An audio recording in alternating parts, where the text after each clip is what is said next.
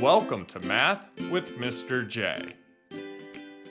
In this video, I'm going to cover how to order decimals. And for our example, we're going to order the decimals from greatest to least. Now, the first thing that we're going to do to help us order these is line them up off to the side. And we're going to line up the decimal points. This is going to line up all of the places. So we are going to line up all of these. So we'll start with 2 and 972 thousandths. Then we have 2 and 6 tenths. Then 1 and 51 hundredths. Then 2 and 99 hundredths. And then 1 and 6 tenths. Now this does look a little off since we have numbers going to different places. So what we can do, we can use placeholder zeros. Remember, zeros to the right of decimal digits do not change the value of the decimal. So we can do this. We need to find the decimal that goes to the furthest place to the right. That's going to be 2 and 972 thousandths. That goes to the thousandths place. So let's use placeholder zeros to the right of the other decimals to make them go to the thousandths place as well. So for 2 and 6 tenths, we need 2 placeholder zeros. For 1 and 51 hundredths, we need 1 placeholder zero.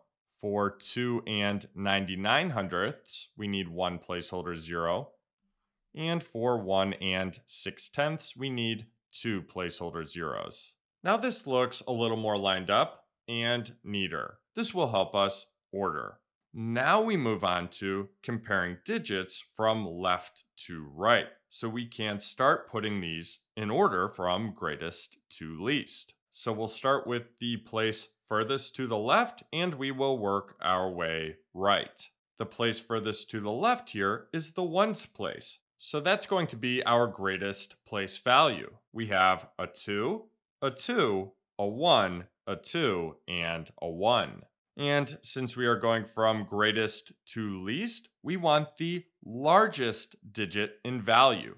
That's going to be these 2's. Now, since we have 3 2's, those digits are the same, we need to work our way right and take a look at the tenths place to see which of these is going to be the greatest. So let's look at the tenths place. We have a 9, a 6, and a 9. Those 9's are greater than the 6, so now we have it narrowed down to these 2 right here. So let's work our way right to the hundredths place to see which of these is greater. We have a 7 and a 9. 9 is greater than 7, so this is going to be our greatest. So let's write this off to the side. 2 and 99 hundredths. And then I'm going to put a comma here. Now I wrote the decimal from the original list, 2 and 99 hundredths. Not the equivalent decimal with a placeholder 0, 2 and 990 thousandths. Now again, those are equivalent, so either will work, but I'm going from the original list. Now we can cross this off and move on to what we have left. Now before moving on, I do want to mention another way to think about this. We can think in terms of the entire decimal part here. We had 972 thousandths compared to 990 thousandths. 990 thousandths is greater than 972 thousandths. So that was our greatest. Now back to what we have remaining. So we start the process over. So starting in the ones place, we have a 2, a 2, a 1, and a 1. Well, 2 is greater than 1, so we need to look at these 2 right here. Since both of those have a 2 in the ones place, we move to the tenths place. We have a 9 and a 6. 9 is greater than 6, so 2 and 972 thousandths comes next. So 2 and 972 thousandths. And we can cross this off. And again, we can think of this in terms of the entire decimal part here in order to compare. So 972 thousandths compared to 600 thousandths. 972 thousandths is greater. And now let's continue on. So looking at the ones place, we have a 2, a 1, and a 1. 2 is the greatest here, so that's what's going to come next. 2 and 6/10. And we can cross this off and continue on. So looking at the ones place, we have a 1 and a 1. So let's move over to the tenths place. We have a 5 and a 6.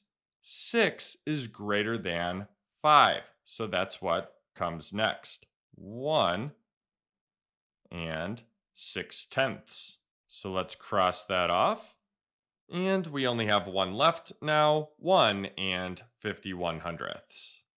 So that is last here.